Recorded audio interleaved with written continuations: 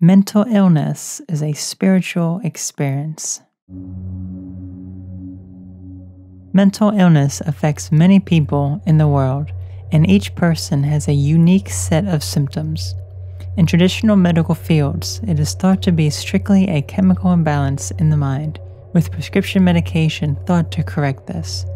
But while the brain naturally has a great deal to do with mental illness, the condition actually goes much deeper and involves something far more obscure.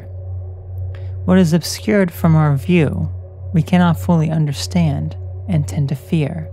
We cannot physically see the causes of mental illness, only the physical symptoms of anxiety, depression, and psychosis.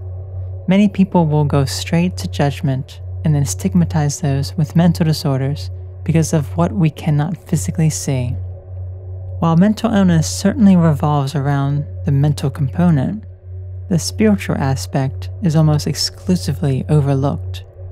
No conventional treatment will ever recognize the spiritual aspect, which is the core of our being and what we are at the deepest level. So only treating the surface, the physical body, will never truly heal the root cause. What are these spiritual causes that are not well known or usually overlooked? There are a great many causes that have been identified, yet a plethora of them still exists that we have not the slightest understanding of. To begin to comprehend the spiritual causes of mental illness, it is best to first understand the remedies traditionally used to treat mental illness.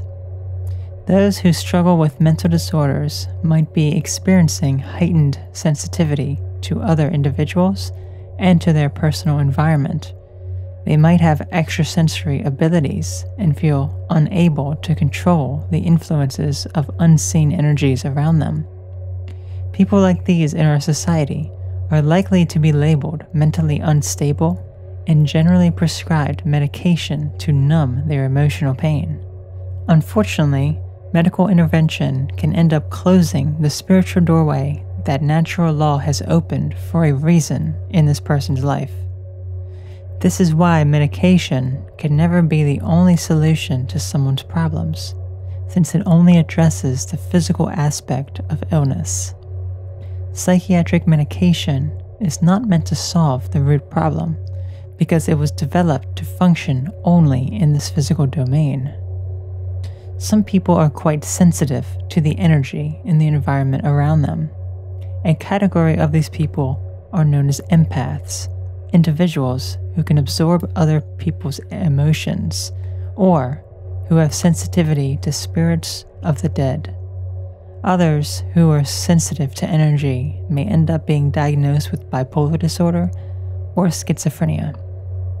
They may see or hear things that others cannot, things that may form in their mind or reside in the non-physical domain.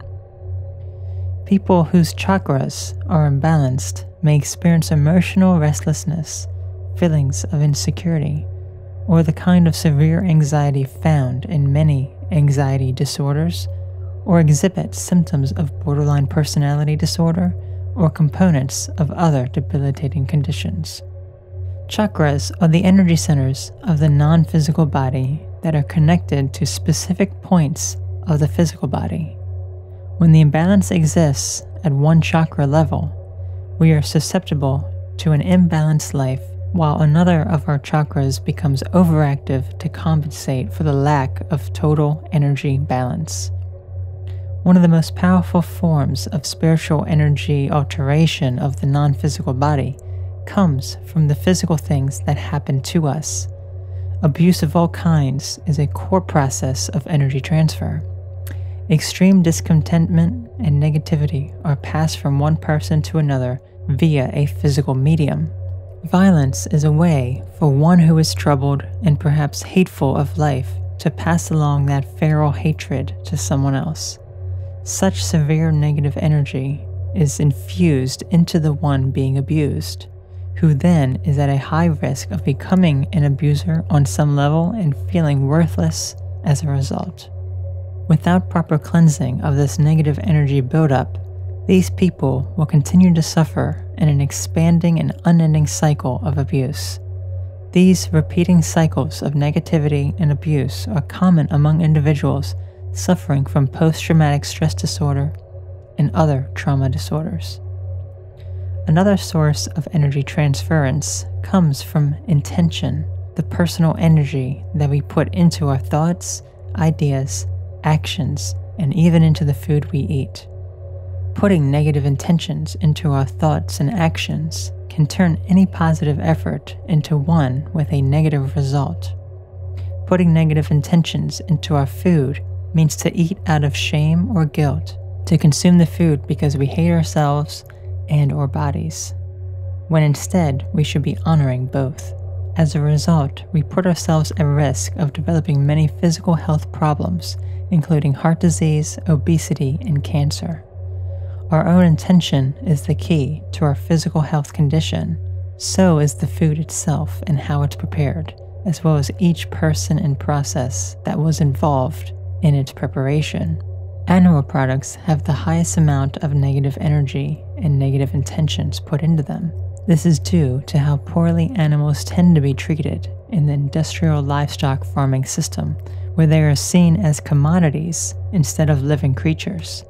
Negative energy also resides in many non-animal foods that we consume due to the corporate agricultural system in place today that produces cheaper products devoid of nutrients and poisoned with pesticides that is more profitable than real, healthy food. Regardless of the food source of the negative energy already in the food, it's still possible to cleanse this negative energy before you consume it. Being thankful for each step of the manufacturing process, for the money to afford the food in front of you, and for your body's ability to digest the food and absorb its nutrients will help to eliminate some of the negative energy that resides within your food. Many alternative spiritual practices, such as meditation, yoga, chakra cleansing, Reiki, crystals, and so on, can help you to clear away negativity and promote a proper spiritual connection that you will find to be stabilizing and fulfilling. We are all connected to the spiritual realm. That is the basis of our existence. Yet many of us are completely unaware of this fact. Some people will turn to mundane tasks in order to gain at least a hollow sense of fulfillment and pleasure in this physical domain. Others have their spiritual door far too open, allowing excessive energy to enter from the non-physical domain into their physical bodies, resulting in an overload that manifests as mental illness. There is in fact a natural balance, and finding that balance is key.